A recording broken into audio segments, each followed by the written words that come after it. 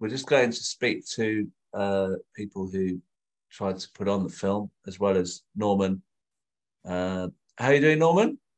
I'm fine, Crispin. I'm fine. Yeah. It's, did it? I haven't watched it for a while. Did it all come out okay? Do you think? Yeah, there is still some technical hiccups with it, which I mean I can't really say exactly what the main issues are. I mean, on our version, there were, and it may be down to our network or whatever, but there were some problems. And for what people who watch, the main thing is this picture and sound is slightly out of sync. Some people are more sensitive to that than others. So I don't know. I'd be interested to hear what people say. Well, I've seen a few comments, but it doesn't seem that there were very many saying the problem with the quality. But just so people understand a bit more, why is it we aren't putting this on YouTube? Well, it's basically because the live screenings have been the main way that people have got to know about the film. If we just put it out on YouTube, there'd have been no way to publicize it because the mainstream media would certainly not have given us any publicity. In other words, there'd have been nothing to say this film is on YouTube, so they wouldn't have known about it. And the so-called alternative media, for instance, Novara Media and the Canary, have given the film absolutely no publicity. So there would have been a very limited way of telling people that the film was available on YouTube, so that we could have put it there, and in theory it would have got a lot more people, but people wouldn't have known about it, so wouldn't have got out. So the screenings have been incredibly important from that point of view, but also the screenings have brought people together. People have been brought together to have meetings, to discuss the issues, and to see what the way forward is. And I think that's the only way. That is the only way forward. Is a collective way. I mean, Jeremy always said, when he was in big meetings, he would say, it's not me they're afraid of, it's you, and pointing to the crowd. And it's the crowd, the collective, that have got to work out what the next step is. And that's why putting on the screenings has been a collective effort. It's been organized by local people, individuals, groups. And I think that's been really important from the point of view of trying to work out what we're going to do next. Much more so than just putting it on YouTube and individuals watching it at home. It will go out eventually. We'll put it online and we'll make it freely available to all who want to watch it, because I think that's very important. But it'll be much more effective then when people know what it is. And well, I mean, you said before we played the film, you said you're working on another film now. So I suppose the obvious time to put it on YouTube is when the other film's out, and then people can sort of watch the older one. Absolutely, yes, it'll be something like that. Yeah.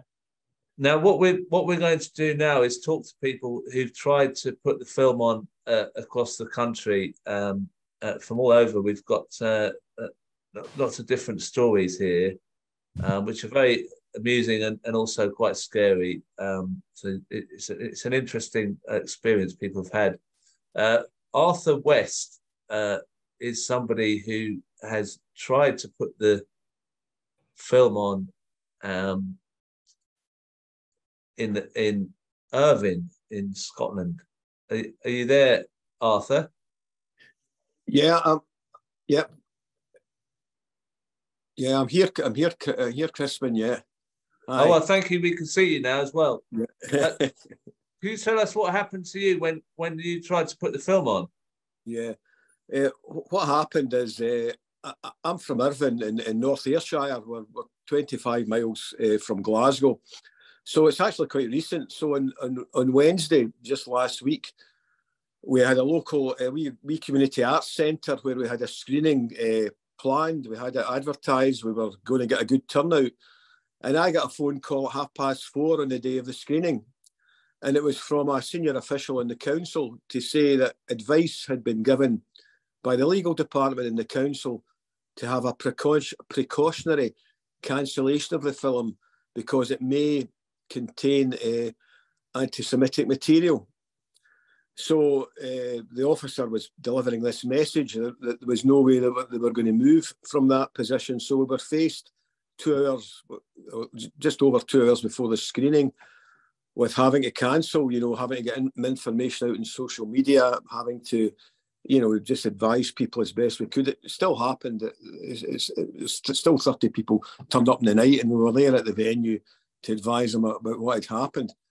So we're in a position now where a number of the individuals who were coming to watch the film have complained individually to the council. But our group, it was in Ayrshire, we've got a Morning Star readers and supporters group. We were putting the film on. So we are now in discussion with the council about resolving the issue and getting the film shown.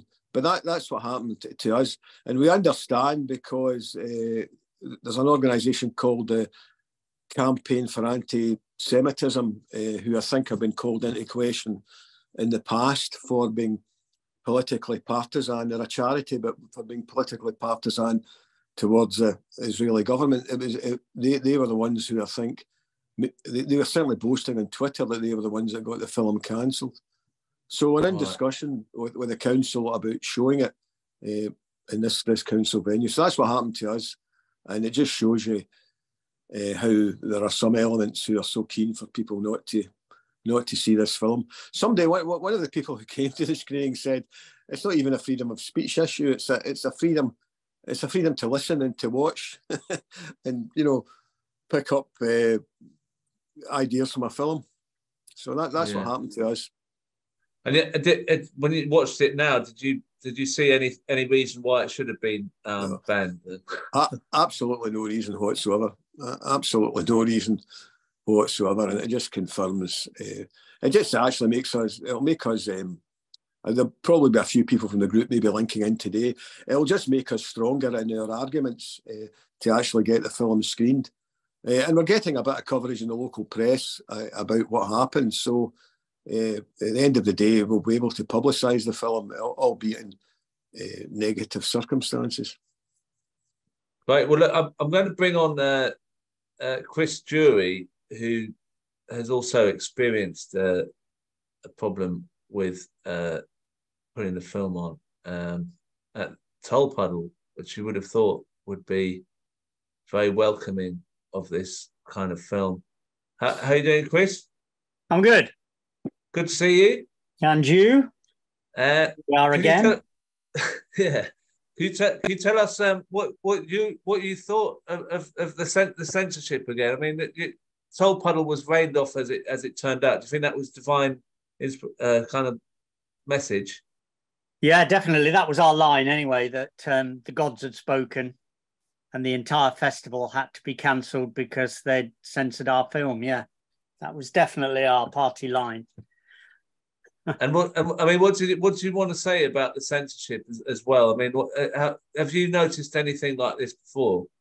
No, I've never seen anything like this in my many years around and about, and I think it's extraordinary, really, that it's still. The danger is you get into conspiracy theories, but what is clear is that the collaboration between, in our case, the trade union movement, or elements within the trade union movement, and the Labour Party, and then external parties as well, who all, whether they actually coordinate their actions or not isn't really the point, but in effect they all come together to achieve the same ends. There was the weekend after we were Toll Puddle was wiped out, there was then a screening in Bridport, which is just up the road from where the Toll Puddle site is. And the organisers there adopted our strategy of not saying where the venue was.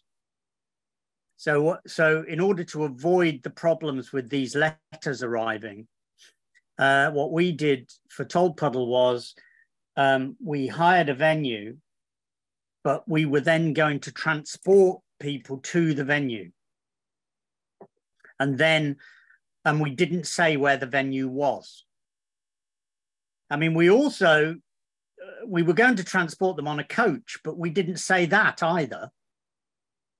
because these various groups could well have trawled the local coach companies and what have you. I mean, it's not beyond them. Yeah. And then send the threatening letters and blah, blah, blah. So we kept as many of the details as possible out of the public domain so that no one would know who to approach before. And as I say, it was literally a few hours. I was just about to leave to go to set up the venue. And we got the call that the whole thing had been cancelled. We did consider going ahead anyway.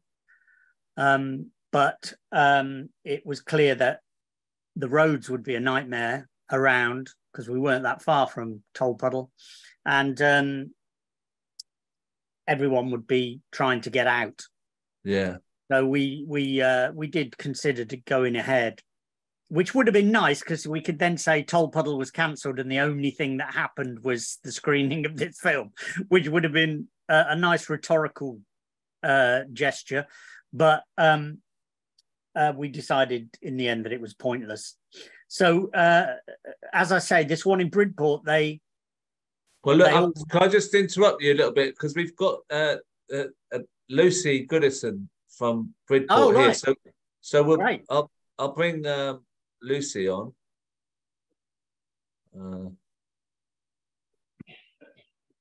Right, Lucy's coming on.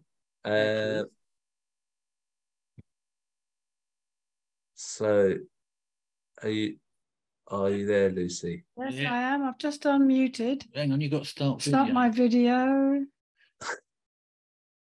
Right. Right. Hello. And Lucy, and your is that your other half? Yeah. Name's Carl. I mean, I don't want to get anyone in trouble. Anyway, look, just can you tell us about how you got this on? Because it is weird. I mean, Chris is saying you have to do everything secretive and quiet, and on the, it's just ridiculous. But can you tell us what you did? Well, we wanted to show the film, but we were forewarned because we saw a copy of the letter that this organisation, the CIA, was sending to people, which is actually a load of nonsense. And they are a kind of phony organisation. They actually have links with Israel. It's actually not about anti-Semitism. It's about promoting the interests of Israel. So we saw the letter, we saw there was nothing to it. And in fact, we produced a document which we sent to Platform Films for other people wanting to show it, to encourage them not to take any notice, and apparently there's phone calls saying, oh, there's been local conflicts. It's all fictitious and it's all this particular organization, and people get intimidated and they shouldn't. But anyway, we decided we didn't want to risk it, and we followed the idea of the Tolpuddle radical that Chris Drew has just been saying, of following the rave tactic of organizing a meeting place, which was an anonymous public meeting place, and not telling anybody where we were showing it, so that no organization could be threatened. We did it all under the radar. It was all done by Friendship, cooperative organization, grassroots organization, a fantastic group of people doing it. And we had a really good turnout. People met at this venue. People went to the venue, met outside. We walked to the venue. We had a good turnout, and we showed the film without any problem at all. So I would really encourage other people to do the same and not to be intimidated. Wow. I mean, it's such an operation now. I mean, like the one yesterday we put in Bristol, near Bristol, outdoors on this inflatable screen, massive inflatable screen in a farmer's field. He knew that they might be after him, but he was in favour of what we were doing. I was paranoid about, like Chris was saying about a coach. I was paranoid about where I get the screen from, that they'd try and stop the hire of the screen. So I had thought of buying the screen, but then I thought I might not be able to know how to put it up. And then I saw there were quite a number of companies that had these inflatable screens. So I thought I'll just have to go for it, and that worked out. But it's ridiculous that we have to go to these lengths. Lucy, I'm just thinking there's someone else coming on called Lynn. Lucy, do you think there is any basis at all for banning this film? No, none at all. And I mean, it's shocking, actually. A lot of the people who watched it with us were absolutely shocked to see what had happened behind the scenes at the Labour Party, and the way that anti-Semitism is conflated with anti-Zionism when they're two completely different things. And it was deeply shocking. And it's absolutely not a racist film in any way.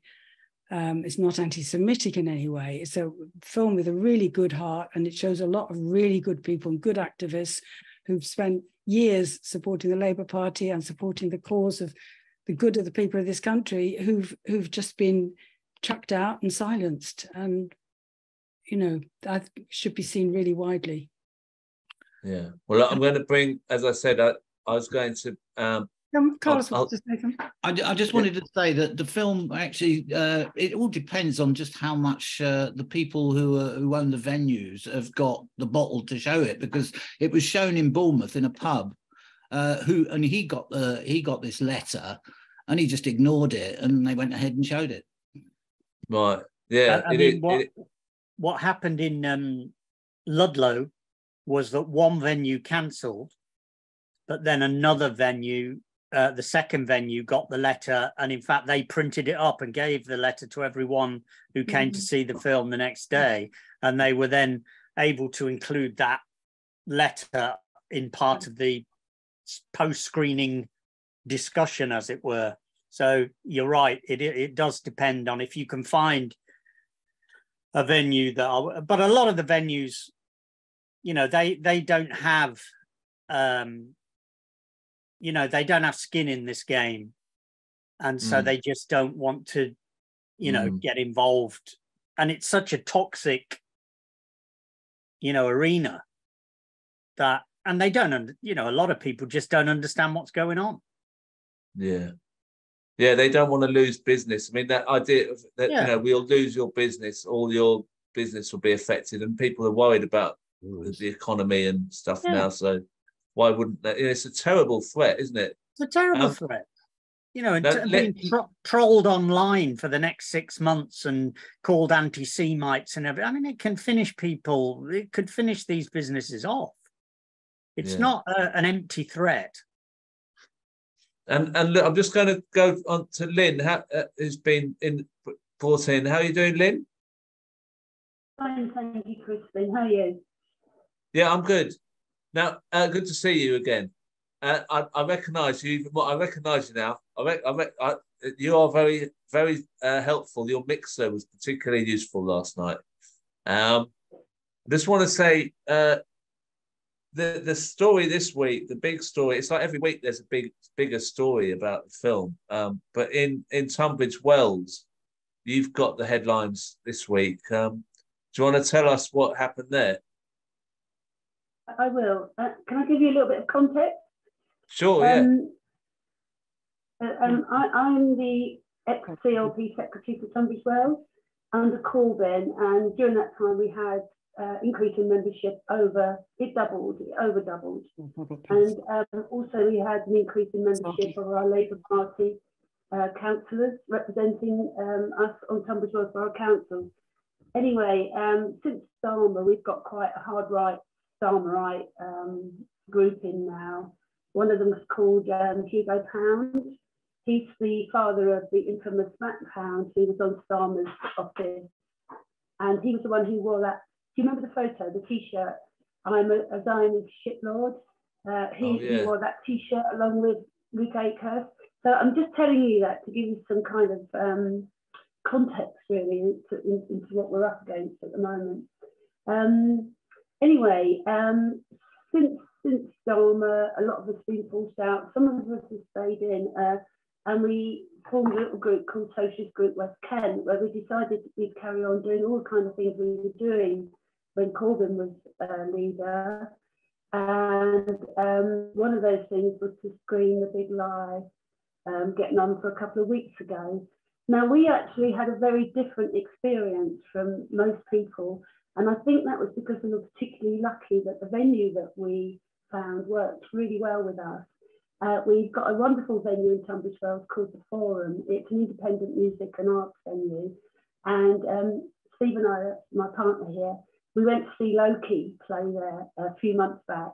So they've had a load of, well, what they call grumblings about Loki. If people don't know Loki, he was, and he still is, a Palestine supporter. He did some work with Jeremy, and, you know, anyway, so we knew that the forum was likely to be positive about the film, and they heard back Glastonbury, so they agreed to do it. And in fact, what we did was put all the information out there as much as we could, and the venue publicised it to all of the people on their mailing list, and we sold out. We sold out, every single ticket went, and it was great. What we also did was to make it a charity fundraiser, and that was a really seemed to work really well. And in the end, we raised, after the venue costs, we raised £200, and we gave it to the venue linked charity, which was West Kent Mind. So that everyone was just like really made up about that. Now, what's happened so far, so good. Not particularly interesting, you would say, but what I think it's very interesting. Very interesting. Carry on. Well, one of our members, Councillor Ray Moon, is a Labour Party councillor on Tunbridge Wells Borough Council, and he and one of our long-standing Socialist Group West Kent members, Dr. Malcolm Siegel, who's a Jewish member, he's been in Jewish Voice for Labour for years. They offered to sponsor the event if, by any chance, we didn't raise enough funds to cover the costs. And when our Stormlight Labour Party in Tunbridge Wells heard about it, the group leader threatened to withdraw the whip from Councillor Ray Moon. Ray Moon said he will go and watch this film. It was he sponsored it as a private citizen, and anyway, he was just like any of us. You should be able to watch a film. The film's not illegal. The lawyers had seen it. The lawyers had said nothing here. So he came to see the film with us. Anyway, the next bit, I think you've probably guessed what happened. Councillor Ray Moon had the whip withdrawn and is now sitting on Tunbridge Wells Borough Council as an independent member, and is under investigation, disciplinary action by the Stormlights for what seems to be very spurious kind of reasons. Apparently we're not allowed to attack the leader of the Labour Party, which I think is, given what we've seen in the film, just seems a bit peculiar. Anyway, we've received quite a lot of publicity about it in Kent. It's made our local newspapers as well as Kent Online, and the Morning Star picked it up as well. And one of the headlines in one of our local papers was, politician has whip withdrawn for watching a political film, which you can sort of see the irony and almost comedy factor in it, really. But for Ray, he's sitting as a Labour Party, sorry, no longer a Labour Party councillor. He's still a member, so it's a bit like Jeremy Corbyn, what happened with him. And he's actually receiving a lot of support from people outside of the Labour Party, as well as a lot of support from people inside the Labour Party, including people in Tunbridge Wells. I've got a statement from Ray. He can't be here today because he's at a big family event. And shall I read it out now? Or? Yeah, please, yeah. So this is Ray's words. After being a Labour Party member for 40 years, I've fought the Tories, and during all that time I fought for socialist principles and policies. Being able to discuss and indeed having different views in the party, outside and in, has been the foundations of the Labour Party which I joined. Standing up for democracy and freedom of speech and being a lifelong trade unionist in the CWU is what I have fought for. My suspension of the Labour Party whip has been a stressful time for me and continues to be so. I hope the Labour Party leadership stands back and stops these damaging actions that can only damage the future of the Labour Party. And Ray wanted me to finish off with a little quote, which is, just because you go to watch The Godfather doesn't mean you are a supporter of the mafia. It's freedom of choice. And I think that sums it all up rather beautifully. Yeah. Yeah. Oh, well, that's really, I mean, that's really interesting. And it's great that he's stood up for free speech, but it shows how terrifying it is. I mean, I don't know if people are worried about being on this Zoom, even thinking they might be seen by someone if they're a Labour member. Lucy, you've got your finger up. Just to draw your attention to some of the chat questions, there's quite a few people saying they would like to see a copy of the letter that people get sent, so they're forewarned and forearmed, and possibly the document explaining about that would be really helpful. Now, those people, we can't see them, but they're asking and they're on the chat. Yeah. And all I would just suggest that there's Norman there, and people that are in the film are in touch with Norman. Norman has all of that, so people can just ask him to send them. Norman, do you want to speak on that? Are you muted? Yeah, no, absolutely. Yeah, I mean, if people have got my email address, just email Norm, which is short for Norman, NORM 6344. That's 6344 @gmail.com. Norm 6344 @gmail.com, and I will send you the letter, the standard letter that the Campaign Against Anti-Semitism send out, and the rebuttal of it by Naomi Wimborne-Idrissi of Jewish Voice for Labour. She takes the whole letter apart and shows what a pack of nonsense and very malicious nonsense it is, and also gives the background to the Campaign Against Anti-Semitism. So please just email me and I'll send it.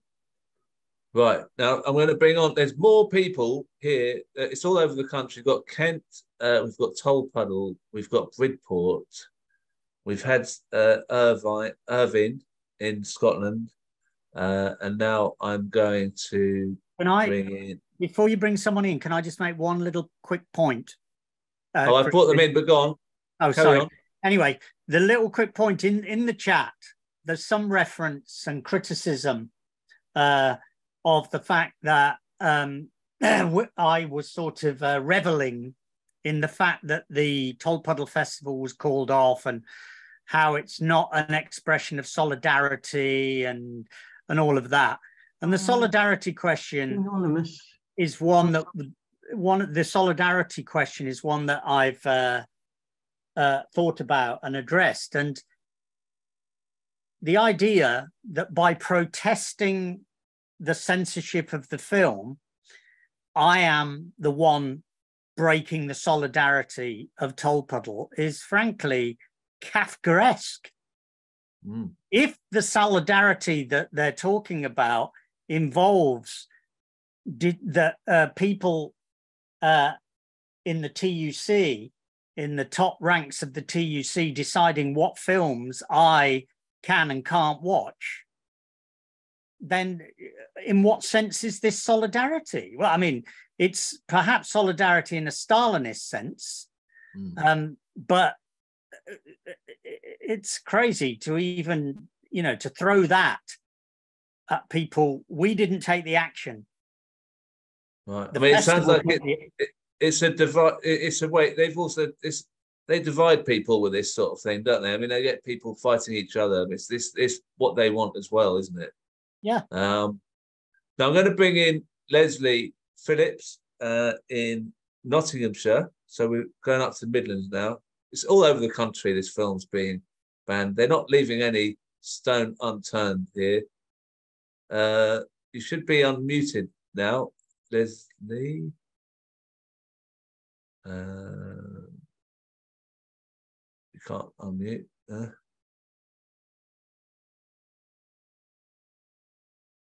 I can't hear you. I think you need to unmute. Oh, you've gone. Oh, no, you're not. You're back. Right. There you are. I think you're there. Yeah. Yes. Yes. Okay. Yeah. Well, we actually planned to have a screening to coincide with Tolpuddle after it was cancelled. So we thought, oh, that'll be a good idea. We'll have it on the Sunday. As soon as we had it with book tickets through Eventbrite, but just free tickets. But as soon as Norman put it out on Platform Films' Facebook page, we were swamped with, well, just vicious bookings, really, including, I think, 10 tickets were booked by somebody calling themselves Got the Trots, which I'm sure other people would be familiar with that name. Anyway, we managed to eliminate those that we thought were malicious. But unfortunately, the week before we were due to screen, I received an email from the venue to say that they'd been advised that it may contain sensitive and controversial material that may upset members of the community. Obviously, I replied and said, but by cancelling this, you're upsetting members of the community. And could you tell me exactly who has made the complaint? But they wouldn't divulge who'd made this complaint. I did send them a lengthy reply, but no, they were totally intransigent, and we weren't allowed to use that venue. Luckily, we were able to find an alternative venue the following week, but it only held half the number. So we did manage to show it to 31 people, which was certainly better than nothing. And those who were unsuccessful in getting tickets for that, we've advised to join this online screening. I'd like to say that the film brilliantly portrays what we actually experienced here in Bassetlaw, because as you probably know, Bassetlaw was John Mann's constituency. Oh, God. Yes, oh, God. And we campaigned for the 2019 election, and we actually experienced the forces working against us that actually resulted in us having this current Tory government. So if anybody says to us that we're letting the Tories in at any further elections if we don't vote for Keir Starmer, I'm afraid they've got themselves to blame. But yeah, we had horrendous experiences with John Mann, but I won't go into too much detail. Well, I'm sorry to hear about that. John Mann must, the idea that you'd be in the same town as him was quite scary. Breathing the same air. Yeah, well, yes. And the way he talked to Ken Livingstone was just appalling, wasn't it? Well, yeah, shocking. As you saw in the film as well. I'm going to bring on, we're going up to the Northwest now. We've been in the Midlands. No, that's the Northwest. Matt Panesh in Morecambe has been putting on a festival at Morecambe Fringe. And are you there? Yeah, there, Matt? Sorry. Yeah, I've just pressed. Oh, there we are. Sorry. Great. Yeah. Now, could you've been under pressure to cancel the film as well, but you've not buckled under on this one. No, not at all. I was lucky enough that I've got the venue, but because I run a fringe festival, and I sit on the board of the Edinburgh Fringe, and we've obviously had issues in the past with freedom of speech and the right to self-expression, and so that was my line on this, which was if the film was prejudiced in any way or gave rise to hate speech, then we have got a legal system that will take care of that. You know, and the film was released in February, March. So I'm sure if it was, then that would have happened. So it would be illegal. So in the case of the Fringe Festival, it's you have the right to say whatever you want on stage within the confines of the law. And if you disagree strongly with whatever's going, then you have the perfect right to peacefully protest against it as well. So there's that sort of double edge. So right. That was the line I took, and I was quite lucky. I say lucky, talk about nefarious forces. I was lucky that was accepted. I think. But then I was supposed to get a £3,000 grant, and now the council have just said I was maybe promoting a political belief. So I was going to have to go to a meeting to see whether I get that grant or not, which should have been paid last week. So I don't know. Oh my God. Yeah, I know. So there's that side of things. I think it'll be all right. And I'm not going to say it's nefarious stuff. I'm just going to say I think it'll be all right. But yeah, that's the line that we took. And I've got to say about the film, picking up on what Norman said, I had people coming from Winsford, which is the other side of the northwest to me. You know, it's like an hour and a half in a car, 2 hours basically, because I was the closest to them that was showing the film, and those people now actually want to take the film from Norman and show it there. We had some people from Kendal come down, which again is about an hour away in the car, and they tried to get the film shown and it was pulled. They couldn't find anywhere to host the film.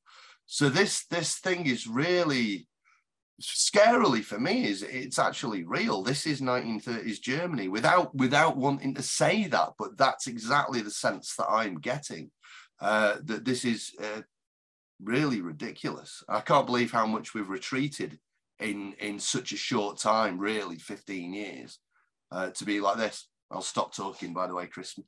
That's right. Look, I appreciate your. I mean, that sounds scary that you put it on and then you get a punishment for sort of maybe losing funding. I mean, I'm sorry to hear that, but I mean, it's good what you're doing, and I know you're busy as well. I've been told you've got a busy day today. I'm pleased you could come on at all. I'm going to bring on Colin. We've got Colin Morris in Portsmouth. So we've got South Coast, and we've had Kent, so we're south again now. Are you there, Colin?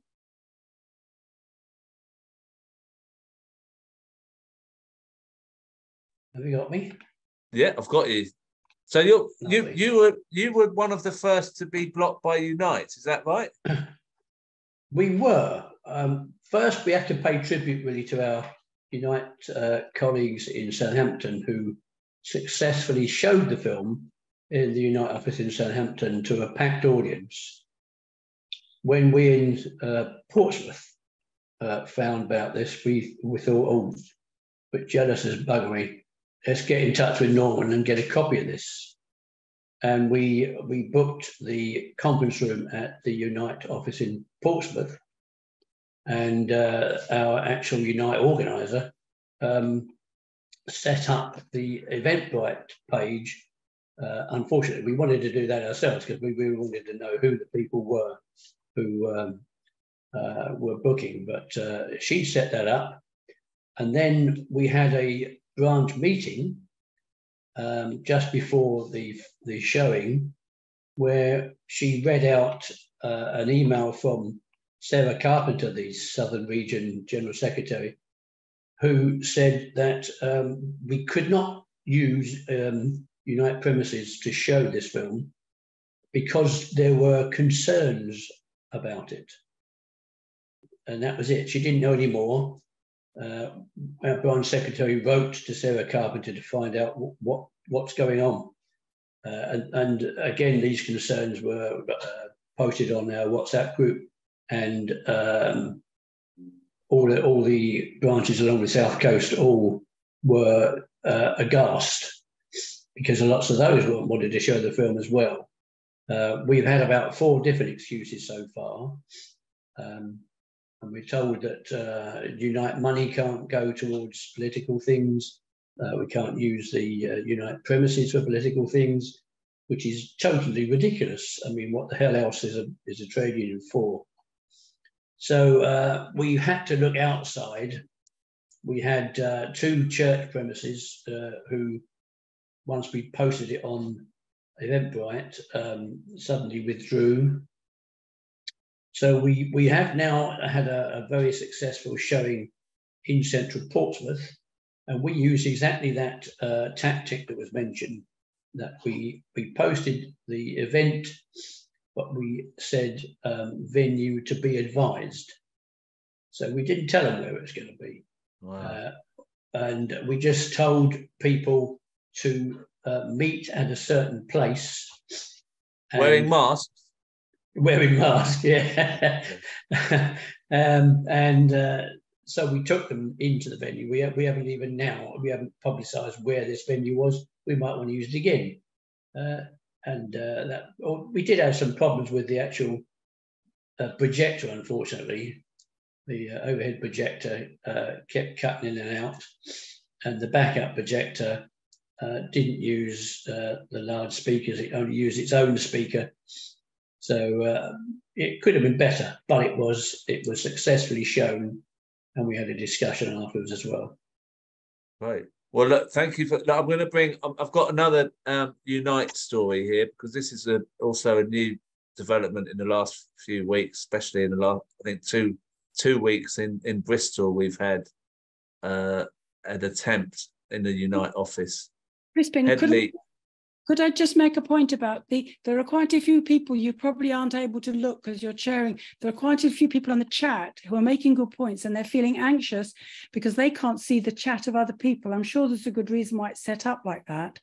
But there are people saying, I can't see other people's chat. I'm not responsible. If we could just include them, just to let them know that the chat is there. It is being. Yeah, I know. I'm sorry. I'm trying to. This is a new format with the webinar.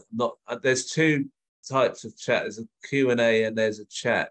I think I can see people in the chat, so I'm just and we're sort of going over time. So I mean, I'm probably haven't got. We will do a follow up on this anyway. So not. This isn't universal, Crispin. I can see everybody on the chat. Yeah. Yes, the panelists can see it, but the other people who aren't on the panelists, right, can we just get back to Headley? How are you doing, Headley? Okay, thanks. Could you tell us what happened in Bristol?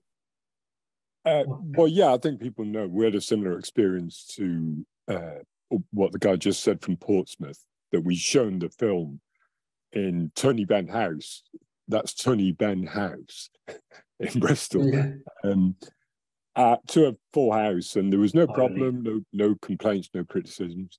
And then we tried to show it again, and it was pulled at the last minutes. But I wanted to make one point about that event. It was mainly featuring Asa Winstanley promoting his book. If people haven't seen this, Weaponizing Anti-Semitism, it's a great book about the issues raised in the film. And the book was launched. We were going to do alongside the film was pulled as well, and the reason given was that it had allegedly caused hurt among Jews in the UK. I mean, I pointed out to Gail Cartnell, who said that it wasn't really right to talk about an ethnic group or a religious group in that way, as if all Jews in the UK are the same. But I've not a reply to that. We are going to go ahead and reschedule that, and I'd strongly suggest that people on this call ask Asa to come, if he's not already been, to their locality to promote the book. He does a presentation. Yeah. But the other point I wanted to make, and briefly, is that Arthur said earlier that the local council in where he lives in Scotland had been interfering, and somebody else made this point as well. Well, when we first showed the film in Bristol, and we've shown it twice now, we went to the council on Norman's advice and got a certificate, because the British Board of Film Censors hadn't done that for the whole country. So we went to the local council. It took a while. I think in other places where that's been done, it's been given a 12 certificate because the word bastards is in it or something like that. Anyway, but Bristol gave it a 15. Which I'm still kind of wondering about. But it would be one way of putting to bed the role of local councils and interfering in the showing of this film, if people across the country applied to their local council for a certificate, because that would put a stop to any attempts by local councils to say that this film shouldn't be shown. They can't, on the one hand, give it a license, which they would have to do because everybody else has done it who's been asked. And it would have a certificate to be shown. there is a censorship process in this country, and people should use it. Right. That's a good point. Thank you, Headley. Norman's put his hand up. Yeah, very grateful for Headley's intervention. The one thing I would say, and getting a certificate is possible, and you can get from your local council, you go get it from the licensing department. I would caution against being too secure in the idea that will get the screening, because we have had cases of other councils. One in Pontypridd is an example, and we haven't got the person from Pontypridd here, but the local council simply said, you can't use our building for screening this film because we don't allow screenings of films in our buildings, even though they had in the past allowed screening. They allowed a Ken Loach film to be seen there, but they said, oh no, it's not a thing that we do. So, and you've got community centres also that have come under various kind of pressures to do it. So unfortunately, if they, having a certificate probably helps, but if they want to, if a council really wants to put the boot in and it's their building, I'm afraid they will do it. The certificate is mostly for, to make sure you're not showing pornography, is basically what the certificate is mainly about.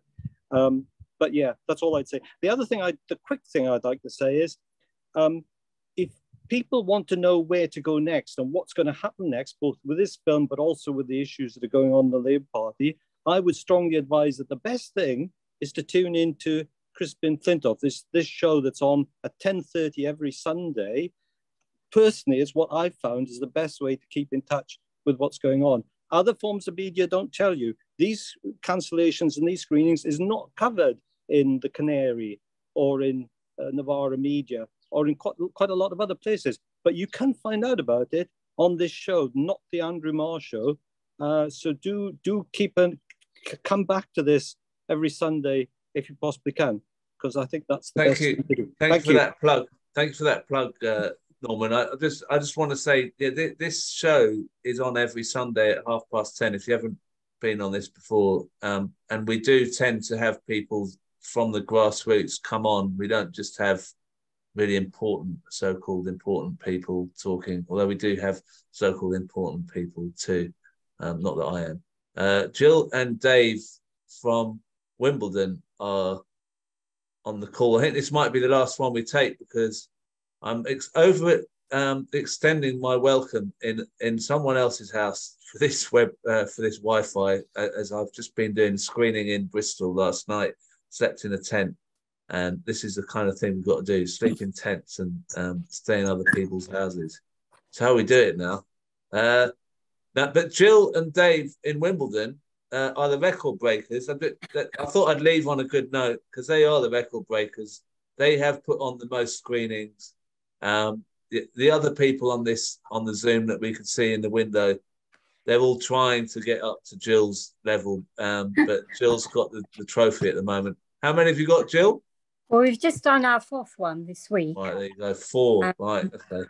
And actually, yeah, my heart was sinking when I was hearing how many problems other people were having. But let me just tell you, the first time I showed it, I was a little bit worried, because we've had our own personal problems in Wimbledon over the advent of Jeremy Corbyn. And we have our own personal right-wing or Zionist kind of Labour Party people who have made some trouble for me. And I thought, when I applied to take the film, that they would see me, they would hound me out of town. It was hosted by Tunnel 267, which is a private club leased from William Morris House. So William Morris House is not owned by the Labour Party. They just have dispensation to have the meetings there. But I thought very quickly that, the wrath of gods would come down on me for actually having the cheek to host it there. But the first meeting went by and no problem, and the second and the third, and I began to feel, a little bit blasé about the whole thing. And then when I was sort of pushed into doing a 4th one, because I was getting a bit tired running around and doing all the organising, but, sort of on a high, but also thinking, oh God, let somebody else do it now. All of a sudden, the club got the CAA letter, and Stan phoned me in a flap, and he said, we've been threatened and we've worried about bad publicity. So I said, well, hang on a sec, let's see what we can do. And I went straight to Norman and to the chair of the trustees. And I'm a trustee in William Morris House too. And the really good news is that Norman sent me the letter that the club had received and the rebuttal by Naomi, and that was great. I spoke to the chair of the trustees and he said, look, we'll be behind you. We'll be absolutely behind you. We've spoken to the club owners. They love what you're doing. They want you to show it again. They don't care about the letter. You go for it. And that, John Colbert is a GMB steward. He's big in personality and he's big physically. And he said, I'm only little, I'm 4'10". He said, Jill, I'll take any trouble on the chin. On the night, you go ahead and do it. So I felt buoyed up. And we had a really good evening. Now, I'd also started to give over leadership to a new recruit who came from the last time I came on your program, Nick, who found that he lived actually around the corner from me and he was delighted. And Nick took over the Eventbrite. He opened the account, he ran the meeting, and he decided to charge. We've been doing it for free and shaking a bucket, which makes it more exciting about whether we cover our costs or not, but he decided to charge. The interesting thing was that we got a lower number of people registering, but they all turned up on the night. And when we were doing it for free, we would get a full house at 80 seats, but only 60 people turned up each of the 3 times. When I looked at the list, having had that threat from the CAA, when I looked at the list, I didn't really know any of the names, so I started to feel a little bit okay about it. But the first people I spoke to when I came into the meeting, when the people were coming in the door, were people from Mitcham, where a lot of the troublemakers are. And so I began to think maybe our audience was packed, but actually it was packed with people who want a Labour Party that works in their interest. And the indignation on that fourth showing was palpable. Hardly anybody went home at the end of the showing. They stayed, and like they did with you, Crispin, they wanted to talk and talk and talk. We were able to talk a lot about Okisa. We had a lot of people wanting to do more things. And I think one of the things that we've not really managed terribly well is capturing the energy that comes from having viewed the film.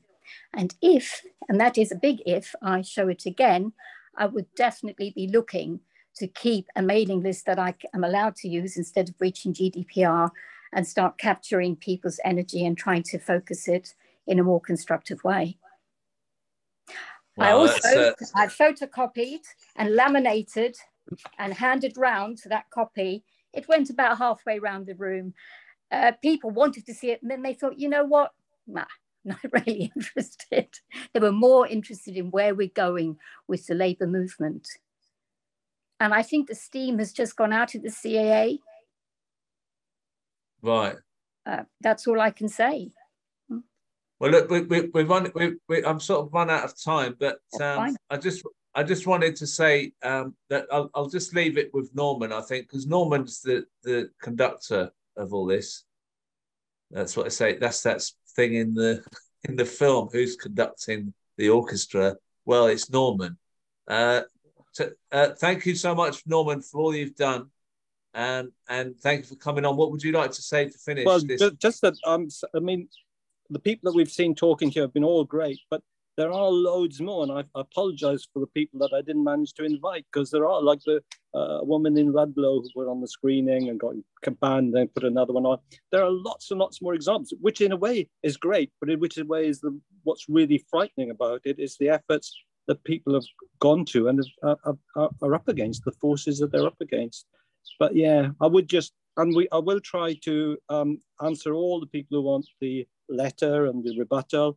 And if you've just sent the request to chat or something, do email me on norm6344@gmail.com. And also I'd like to apologize to Christine Tongue, my other half, because she was hoping to be on as well. So I'll get into I was going to bring her on, but I think I can't really carry on much longer. So what I just want to say, thank you to everyone. This is the biggest turnout on a Zoom on a Sunday morning that I've seen, and every week we're on 10:30. Come back if you enjoyed the film and people that speak about it, because they're always on this call. And if you think that you feel hopeless with what's happening, there's a lot of people who feel the same, and we're stronger together, even if it's just on a Zoom. And if you want to come out and sleep in a tent sometime in a field when it's raining and look like me in the morning, you're welcome. We'll try and do it again. Norman wants to say something else. Yeah, just quickly before the main person behind Platform Films is and always has been Chris Reeves, who is the cameraman and the editor and does everything. I'm just the front man to this organization. Chris Reeves has been making these films since the 1970s. So please do remember that. I'm just, on the front of it all. He's the guy who does all the hard work. Thanks. And I want to thank the host, the man who's helping me to host this from his house. I won't name him because he might not want to get whatever. Do you know what I mean? Anyway, I hope you all have a good rest of the day and weekend, and speak to you. See you soon. Bye. Cheers. Bye-bye.